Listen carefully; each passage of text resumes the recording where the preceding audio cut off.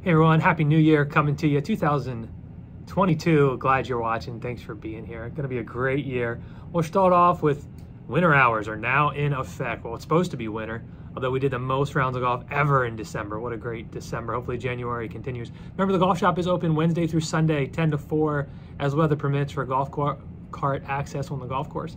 If we get a 60-degree day and it's forecasted as such, we may open up more. And if there's snow on the ground, we may close up. So just check 4Ts or call into the golf shop if you have any questions about the hours.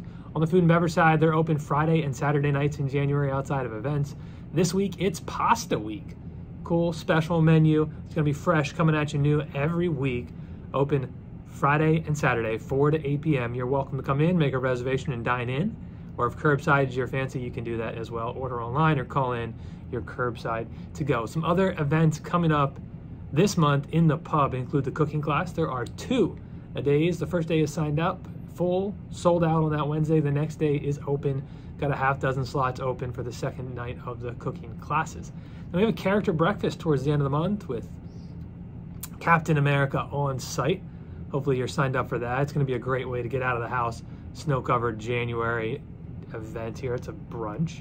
And then the annual meeting. One of the coolest parts about this club is that you all essentially are the owners. 501c7 not-for-profit organization requires us to have an annual meeting, elect a new board of governors, which that slate will be coming out this week, so check those out. If you can't attend in person on the 19th, we're going to try to make it available via Zoom.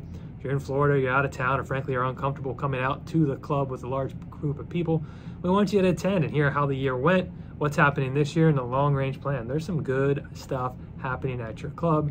Make sure to attend. If not, hop on the Zoom call if you can't. Sign up. Let us know how many are coming. Dinner opens up at 5 o'clock that night. Then we'll get the meeting started at 7 p.m. On the golf side, the 2022 calendar, some dates are published. Check it out. Those are the highlights. Those are the biggies that'll happen next year. Obviously, the weekly events, the Wednesday, Sunday Opens, the Tuesday Night League are still happening. But these are the biggies we want to get on your calendar. The member guests, the Lions Legends, the Fall Classics. Those are the dates. We'll have those locked in, so book those up. Couple weeks away from Indoor Junior Challenge. Fun program. I think there's almost 30 juniors already on the list. So if you've got someone looking to work on their game over the next, it's an 8-week program this year. It's conducted inside the golf center.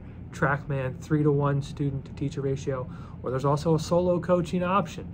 Take a look, get on the list if you're not already there. That simulator is also a great option. If we ever do get winter and there's snow covered, TrackMan is ready for you. I think there's over 50 courses now, lots of games, really fun. If you need to get some swings, maybe before you go south or take a trip, TrackMan is there.